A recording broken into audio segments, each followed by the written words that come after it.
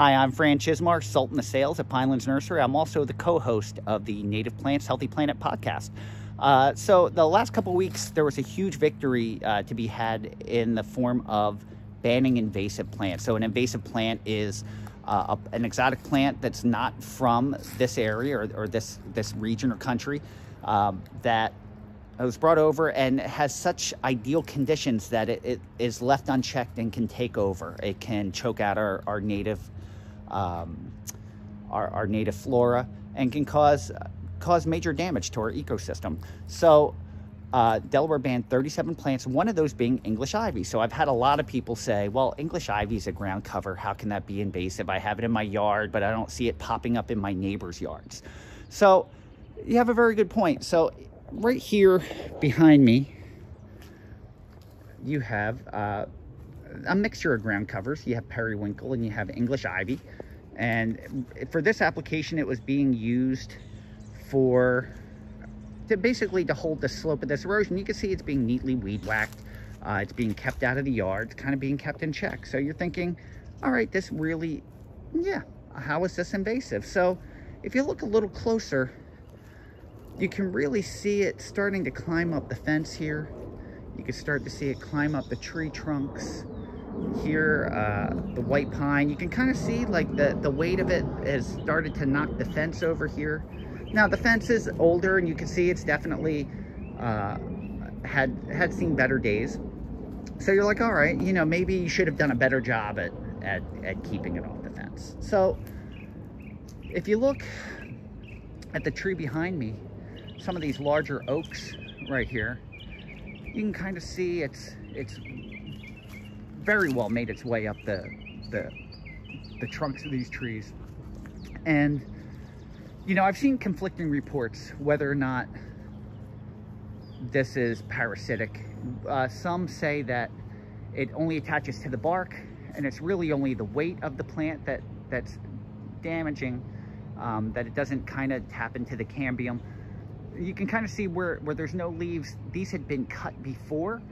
It had been controlled. They tell you not to actually pull the old vines off because it could do more damage by pulling bark off.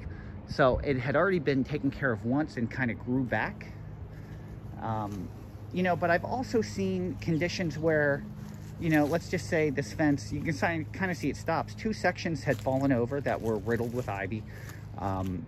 Those sections definitely had less moisture. The wood was far more rotted than the sections with less. And you kind of see this property here had been left vacant for a few years. And you can kind of see how it left unchecked. It kind of took over. It's getting ready to go into the shed. It's kind of taken over this dog thing. So it definitely has a very aggressive nature. And I kind of applaud Delaware for doing this. There are native ground covers. You know, there were 3 ground covers that were banned on this bill, and the other 2 being periwinkle, which if you're not familiar with it, this is it right here. And you know, obviously it's not as aggressive as the ivy, but possibly the ivy kept it in check. And the other one being Japanese Pachysandra, the native Pachysandra procumbens. It's a great option for ground cover, and that's something you could definitely use in its place if you're looking for something like that. So I think this was definitely a great win. Here's actually a native Rosa Sharon. This was also banned, and this was not planted here. It volunteered in. So what's troubling to me is right behind here you can see this beautiful natural area, oaks and ash and plenty of birds. You can hear the birds in the background. There's a dogwood getting ready to bloom, and this ivy left unchecked is going to creep into that natural area and slowly invade and take over and make that weaker. Our natural areas are already weak for deer pressure and development and so many other things. And it's important now to make these decisions. And it's nice to see that Delaware is on the forefront and they've actually done this. So it was a major win.